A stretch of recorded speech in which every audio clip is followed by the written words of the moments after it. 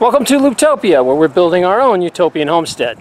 Today we are putting together a greenhouse.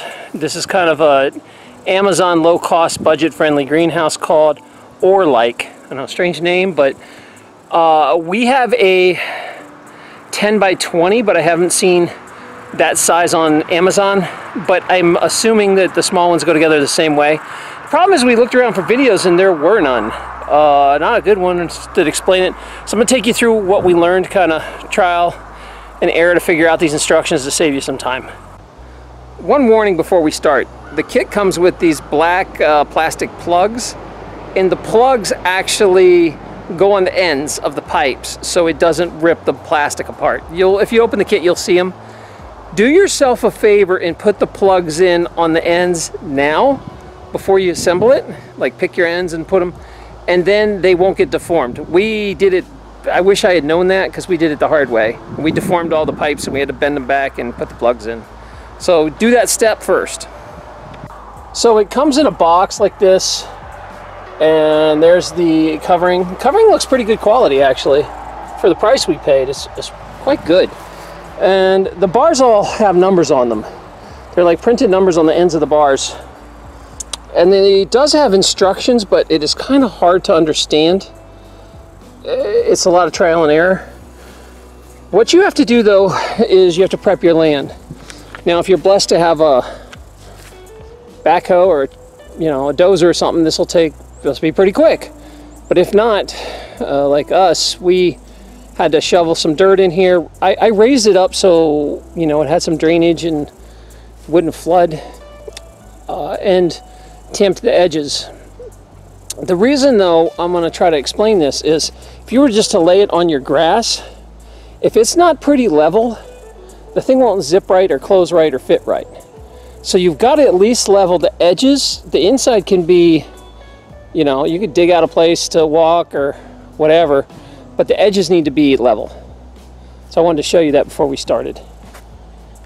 One other tip is we live in the south with tremendous weed pressure and overgrowth.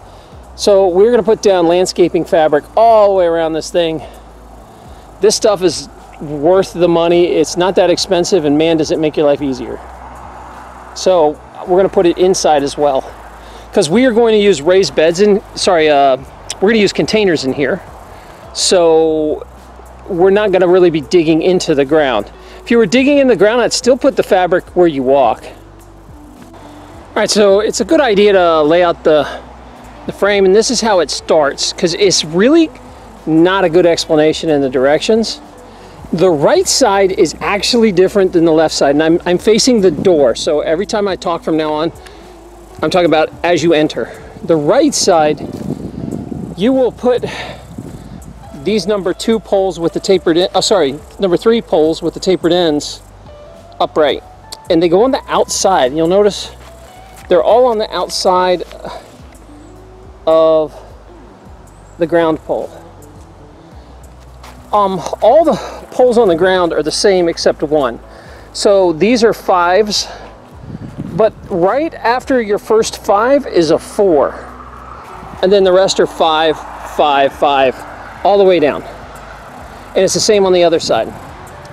These poles on the right side go on the outside. On the left side, they go on the inside.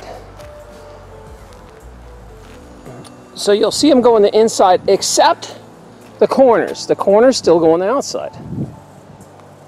So on the left hand, the corners are on the outside, everything else is on the inside. When you do these number 6 poles, the ones with the little sandwich ends, these are on the inside, on the left, and they go in between the poles. And on the right, they're on the outside. So as long as you get that straight, you're good to go. The other thing is you're not supposed to attach the 7, 8, and 7. I think you do that at a later step after you lock everything down. The next thing that are going to go on is the hoops. We're going to start building the hoops on the sides. One thing I forgot to mention, in this beginning phase, you're using the same bolts and the same nut, and I think they're number 9 bolts. But do yourself a favor. This is probably a two-man job. It is very difficult with one person. But I've got a number 10 wrench to hold it, to hold the screws, and I put on a bit that is an Allen key bit that fits in. This has been a lifesaver. Do that, because it comes with Allen keys, but oh my goodness, I can't imagine doing this all by hand. And it's very hard to line everything up with one person. We've been doing it as a team. Now this is step 2. This is weird again because the right side is going to be different than the left. The right side's simple. You put everything on the inside, and obviously you want to put the bolts so the sharp pieces are in the inside so it doesn't tear up the covering, and you're just going to use that rule all the way around. What you have to do, the corners are tricky. You're putting 4 things together. You're putting the pole on the right side. This goes in. You have the brace that comes in between, and then another pole on the inside ridge. So these poles will all stay on the inside, and it just repeats all the way to the end. You have to line all these poles. You put these poles together first, then put the bolt through. So again, it's kind of a two-man job. This will become rickety and janky, and we had to like brace it so it wouldn't fall down. And then my partner Oarlike came up with the idea of, why don't we just put one hoop in to hold it? And that worked really well. What gets weird is the left side. The left side, this outside pole is on the outside, right? But this is going to be on the inside, this is going to be on the inside, and then it crisscrosses, and then they will go on the outside the rest of the way until we get to the end where it crisscrosses back in and you set it up. So the left side's different because it crisscrosses twice. And the other thing I would say is, the side thing, this all follows the same pattern with the 5, 4, 5, 5, 5. And the reason that happens is because there are 2 tapered ends, and they had to put a piece in between to turn the tapered ends so it all works out. So that's why there's one weird piece in the middle of all these. So what's going to happen in step 3 is you're just going to repeat this process up top. So for step 3, the easiest thing to do is start by just, fitting all the hoops together and then adding the crossbars. Then everything's a lot more stable. There is one surprise we found though. One of these did not get punched all the way through, so now I have to go drill it out. Thanks for wasting my time.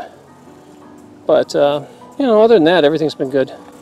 Alright, so now we are done with part of step 3. We're on the B side of step 3. These are in. Now there's something really confusing here. The directions, remember how the bottom one crisscrossed on the left side? But the directions show everything on the inside for the next step. So the directions have conflicting problems. So we tried it both ways, and I think the original way we set it up where it crisscrossed the bottom is correct. And then on the left side you put these on the inside. Everything else should work out. So for one reason, I don't know why the bottom ring is completely different, but we tried to reverse it and it was so much pressure on them that it didn't work. The other problem I wish I had known about is I tightened these too hard and it deformed them, and now the caps don't fit. So I take them off, hammer them out, and reform them. So if you're putting these together, don't crunch the tubes on the ends. So the last stage is you put the plastic on, and the plastic's actually pretty thin. I don't see getting more than a year or 2 out of this, maybe 3, I don't know, depending on your conditions. And if you take it down during the summer, which I assume you would, but if we baby this, we would probably get that. What I did like about it, the plastic went on fairly easy. There's only one door. So you do the door, you take it around, it Velcros in on the edges, and that's about it. Other than that, it's pretty easy. So let me show you, this is our first night with it, and I'll show you now. I did notice there's some condensation. So as you get closer, It's steaming up inside. It was, the reason we put this up is even though we're in South Carolina, we had some crazy, weird Arctic blast that dropped to 36 last night. So we rushed and got this thing up and got our citrus in just in time. So hopefully they're still alive. Let's find out. We pinned this flap down with a brick just to keep the critters out and it from blowing around. The zippers are only towards the outside. And wow, when you open this up, you can feel the blast of heat come out. But the zippers are kind of chintzy, so you really need to hold it when you zip.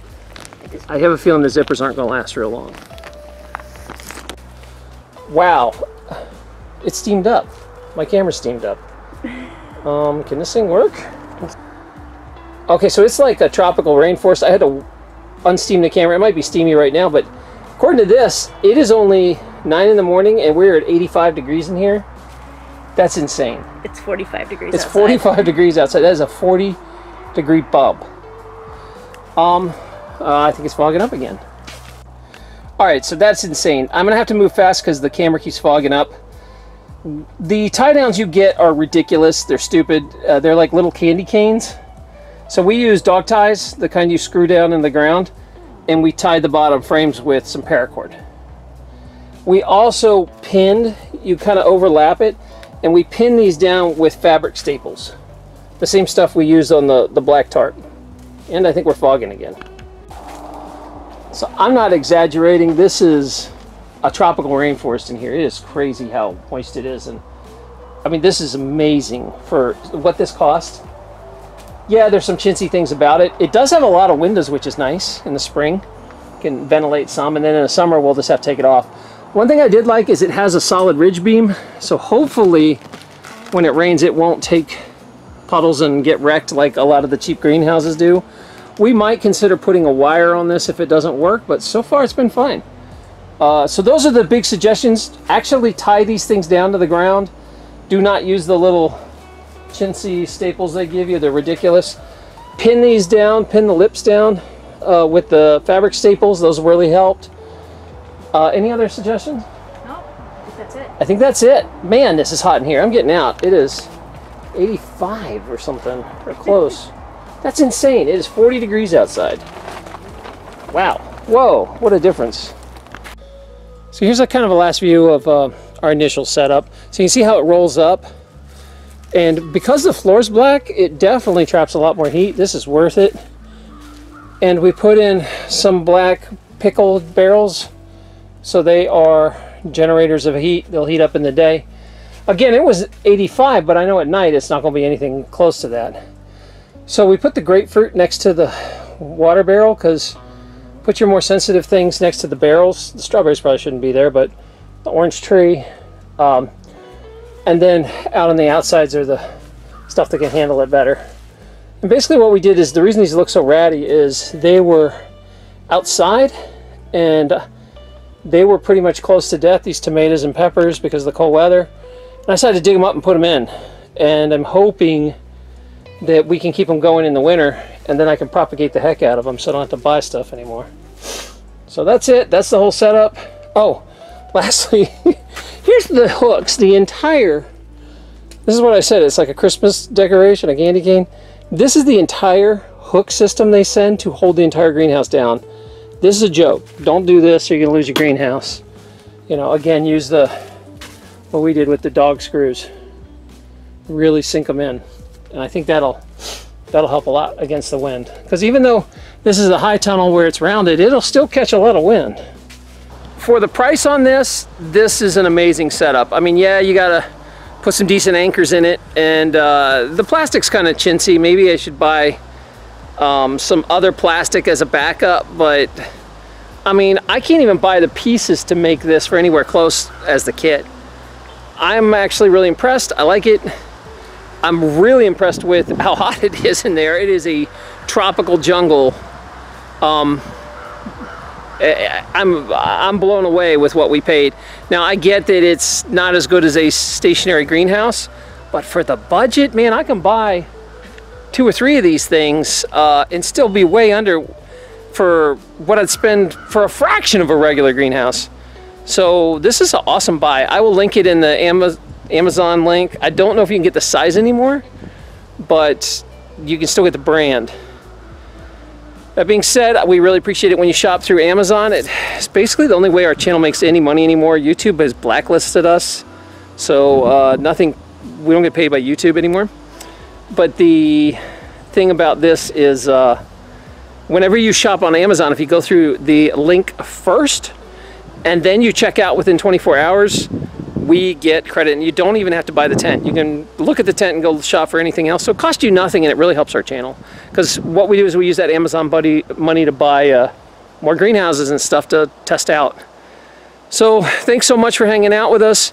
Remember, if you want to see our blacklisted and videos that are censored here on YouTube, you go over to, we're on Brighteon and Odyssey if you want to see our real videos. We're over there. You'll find that description in the link. Love you guys. This is a great buy. Absolutely buy this.